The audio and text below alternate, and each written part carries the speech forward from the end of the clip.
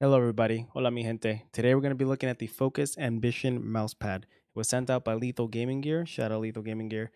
I will leave a link down in the description below if you are interested in the pad so you can purchase it yourself and try it out.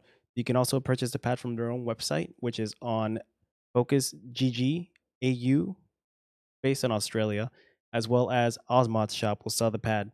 Let's go take a look and see what this pad's about. So the Ambition mousepad comes in a 490 by 420 size, and it's also a Poron type material. Let me see if I can show you guys. It comes flat packed. The issue that I'm having is that because it's a mid density, it just slides around. It doesn't cooperate very well with my desk.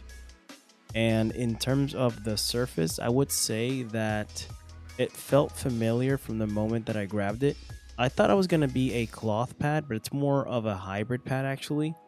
It reminds me of the Lethal Gaming Gear Venus. This is the Lethal Gaming Gear Venus Jacquard Weave is what they call it. And this is the Focus Ambition. It's kind of the same thing. The only difference is that this doesn't have that zigzag pattern. It's more smooth. The stitching is very well done. It's below the surface and you won't feel it at all. The Lethal Gaming Gear Venus is a 4mm. This is at 3.5mm and it's a mid-base density foam. So because it's smoother, I feel like it's a little bit slower than the Venus, especially since it doesn't have that zigzag pattern. But overall, it's still pretty much the same pad. I would say that it is correct with what they show on the website. It is a middle Poron material. It is that Jacquard hybrid material, and it is smooth. Feels really good.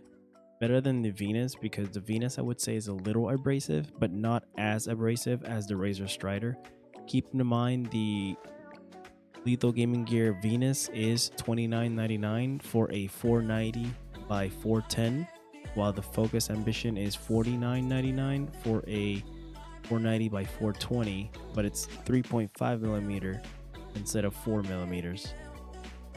If you want something that feels maybe like an artisan mid, then this would probably be your pad. It's not a Hien because it's not as abrasive. It's actually really smooth, but I would say if you're looking for something 490 by 420 and instead of 4mm, it is a little bit thinner, but it is a medium base. So I guess it depends on your preference. On my desk, it does move around a bit, but if you can maybe get it to stick to your base, you might like it better than I do. So there you have it. If you are interested in something that's a little bit slower than the Razor Strider with the same firmness and something similar to the Venus but not as abrasive, this is kind of in between, I would say. It's very smooth, so I can play without an arm sleeve, unlike the Venus and the Strider. And the size is 490 by 420, so it's bigger than the Strider and the Venus. Then this is your pad. Definitely pick one up.